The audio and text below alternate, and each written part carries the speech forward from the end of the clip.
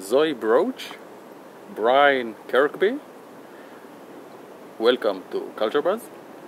Thank you. Welcome to Israel. Thank you. It's your first visit. Yes. It is. And we are delighted to have you. Thank you. I hope Israel treats you well. Oh, very well. And doesn't work you too hard. We work ourselves too hard. Zowie, Brian, you are the royal couple of Boudicca. I couldn't find a better description.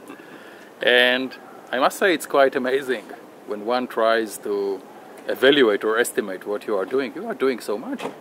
Design, fashion, connecting with artists. Where do you find the time? Where do you find the energy? How did it all start? It started by accident, I think.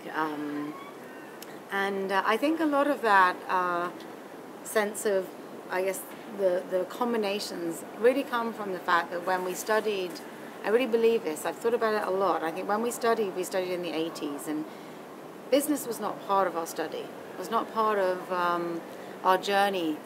Those very early formative years of what you're going to consider, who you are and what you do. And so although we both studied fashion, we were surrounded by the culture that was very cross-referencing and multimedia in many, many ways that didn't know those phrases at that time. I think that very much informs who you are. And I think when we first began, we showed in galleries, and we were much more expressive and made sculptural pieces for the body, maybe not sculpture. And so I think it was a very natural, it's almost a return. I think it's a sort of cycle back on itself. Most recently in the last, say, 4 years, where you go on a pathway and you become closer to what the world is pushing you, because the world is changing and forming itself. In the last 15 to 20 years, the sort of global economy and the structure begun, and so that alters where you are. And then I think we got to a point where maybe it wasn't comfortable, we were a little frustrated, finances were very hard, and we began to return and ask questions and find things that were more true for us, and more natural, and became an important part of the expression again of who we were.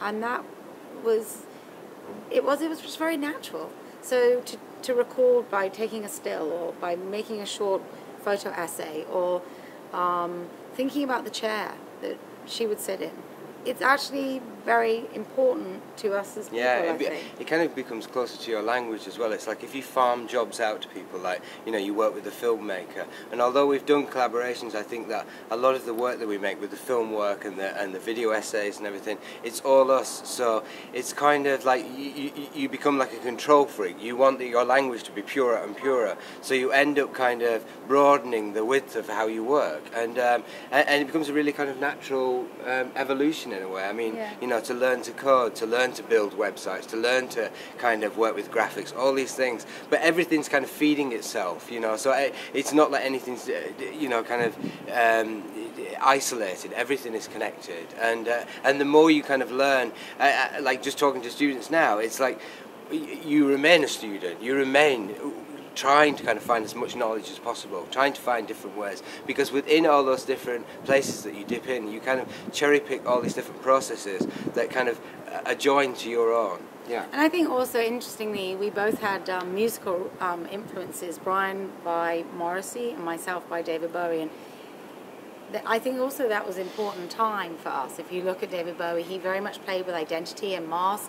He was acting, he did performance, he worked, he collaborated, he had all these different characters. Morrissey would really deeply was inspired by literature and wanting to play with word and examine and have opinion, whether it's political or kind of emotional, and really kind of the desires of melancholia and all of those elements. And they become, again, your early masters, your early teachers, and people that you emulate maybe when you're younger, but that influence stays with you. And I think you maybe begin something where the imagination is exploded, should we say. And then you spend all your life trying to remember that initial explosion of really those early times when you really have something to say that's inside of you. You can't formulate it in words. And dress was what was available to both of us. And so we explored that. But now we're in a place where we came across this phrase when we worked at the Royal Opera House. And it was called part rabbit, part girl, part whole.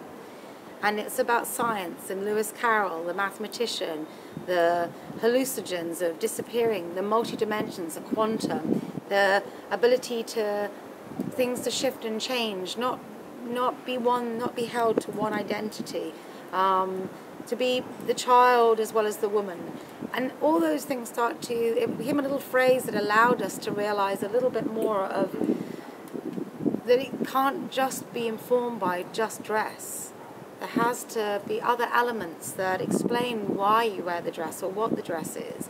Or maybe you want to wear a suit. And so I think that's where all of that comes from. And sometimes it's frustrating because knowledge comes to you slowly, actually. And so you remain the child learning.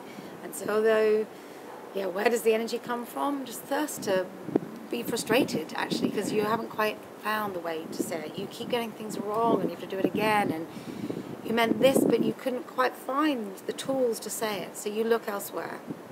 Interesting, you mentioned Morrissey. A few weeks ago he performed here in Tel Aviv. Really? He gave a wonderful performance. It's bad timing. we are standing on the rooftop of Bet Ha'Ir in Tel Aviv. Bet Ha'Ir, the house city.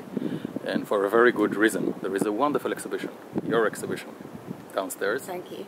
And I had the good fortune of attending a very interesting meeting you just held, you mentioned it, with young Israeli students. And I must say it was quite inspirational. And it appears as if teaching is also a very important part of who you are and what you are. You enjoy teaching. I love teaching. Yeah, me too. I think it's really... Yeah, I mean, it's like kind of sharing of knowledge as well, because it's not just teaching down, you're kind of learning as well. And so it's kind of, again, it's a little bit like how we work. Everything kind of becomes in flux, so there isn't this division between you and the student. It's more of a kind of dialogue of like, you kind of adopting, not adopting what they're doing, but actually kind of feeding off each other. I think it's good. It's this kind of open source mentality in a way that's kind of really, I think it's really quite liberating and kind of, but also freeing. when you teach, there's something wonderful. Not every student responds to you. You can't be all things to all people. But I have to say, all my time of teaching, every now and then you might just help somebody find something inside of them. And it's a really wonderful gift to see that person blossom, to feel really confident, not because they're being anything, but apart from being true to themselves. And I really love that journey. It doesn't happen with one session or one lecture. It's generally when you work with someone for a while, you kind of help them unlock the things. It's not what you give. All you do is help find what they already know and help them be brave about that. And that's, I love that a lot. Equally, what they do is you have these kind of hard drives of memories. And as we get older, we can be a little lazy and we forget we've had a life and we've learned many things and maybe we don't use them. Yeah. And what teaching does is it makes you use them. And then not only do you share it to the student, but it comes up in your own thoughts. And then it helps you... It reminds you. Yeah, it reminds you of things you know, and that stimulates. It's like this kind of molecular, sort of ways, like layers of information holding things down, and teaching kind of makes that move and become more fluid. Correct me if I'm wrong. Listening to you, talking with the students, wasn't your main motto to them remain true to who you are and what you are? Yes. Yeah, it's really, it's very easy. Even today you can be swayed by opinion. We can all be fragile and insecure, and I think it's just part of human beings, but it's the most important thing in life is to be brave to your own truth. In addition to wishing you to return this November, what can we wish Boudicca? And what we're going to be doing in the future? Yeah, I mean, in the future we have a denim project coming up where we're going to work with World, which is our fragrance, which was a blue fragrance. I don't know if you've seen this. I have. And then after that, we're going off to Venice to see Murano glass, because we're doing something with the Venice Biennale and Murano glass. And and we have a collection, of course. Yeah. And then also from this exhibition, it's a really wonderful opportunity for you to. We've created work. It has some of the archive. It's a battle between new and the old, and it's a conversation, and it allows you to see your own work, and then you meet new people, and they ask questions, and they will offer you new insight, and that stimulates you, and so already your brain starts thinking about new things. Of course, yeah. And I think you can't stop that, and you get excited again. You're like, okay, job done, next, you know, like, oh, and there was that thought, and do you remember that person saw that? And some of them, they're not criticisms as in the word criticism often is seen as a negative, but to criticize is to advise in a way, to offer those insights, and I think that's really helpful. I definitely feel I've come away with some thoughts that I've never thought about it like that, and that's also part of the exchange. It makes you move on. I know you didn't have a chance to see more of Tel Aviv and of Israel, but can you share with us one or two impressions of Tel Aviv, of what you've seen, the people you met? I mean, I found it really warm. I don't mean about temperature. I found people incredibly warm. And not... Yeah, I mean, I just felt really comfortable. And I think it's odd, we talked earlier about instincts, about moving to different places and what's your first instinct. And I think there's a few places I've been to that I love and I find intriguing, but maybe it's not where I would choose to live, or I feel so comfortable, but I enjoy it. But other times you land somewhere and you just, you feel very comfortable.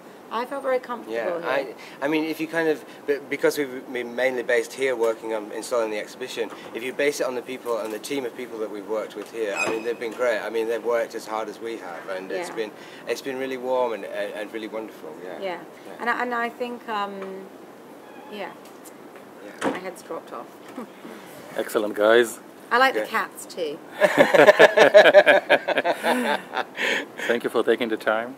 Cool. Enjoy Israel, and we'll see you back again in November. Thank you very much. תודה רבה, שלום. Thank you.